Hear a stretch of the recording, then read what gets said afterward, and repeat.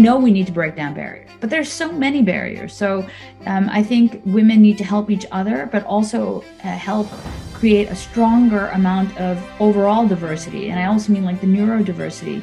We need to get more people in this field because it'll only result in better outcomes. I would recommend women to follow their curiosity and interests, since this is a great force that can take us to a successful career in any discipline and also in cybersecurity.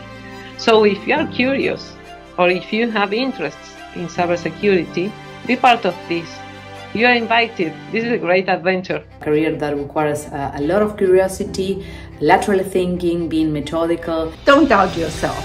Welcome to Cybersecurity Expert. When you go and own it, just keep in mind, probably the first interview will not be a success.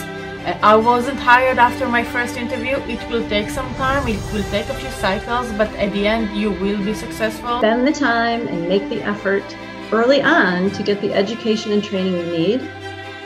Demonstrate your value through a few key roles. And then, especially in the current market, you will have many opportunities. There is no sort of rule set really as to how to get into the industry.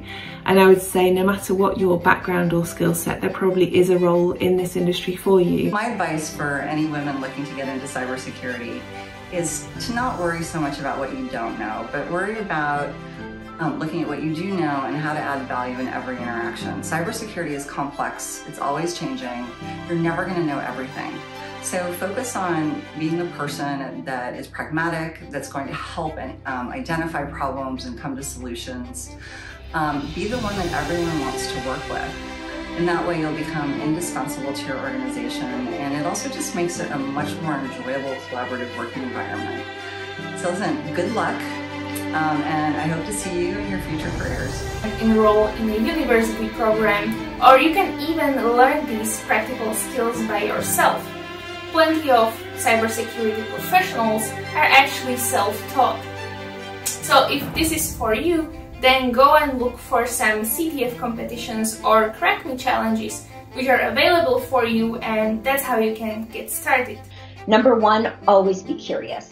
The job is changing. The industry is changing. We have to stay up and current on technology, up and current on what the bad guys are trying to do and why. And that means we always have to be learning. The second thing, bet on yourself. Make sure that you're always putting yourself out there, trying that next thing, taking a risk and saying, I can do this. And then third, make sure that you are always giving your perspective. I make sure with my team, I want to hear everybody's voice. Please do not get discouraged.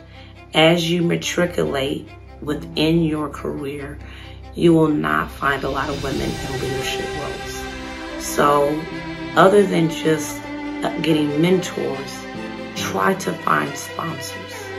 And sponsorship is a little bit different than mentorship.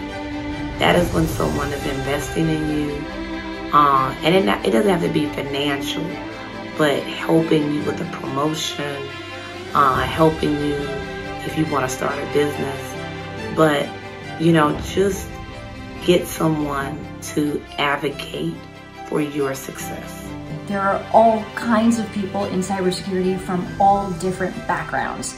In my experience, all you need to do is have the willingness to learn, to be determined, to be creative, ask lots of questions. There are so many people in the field that are willing to help you. I support women to, first of all, train yourself, get your education, negotiate like your male counterparts,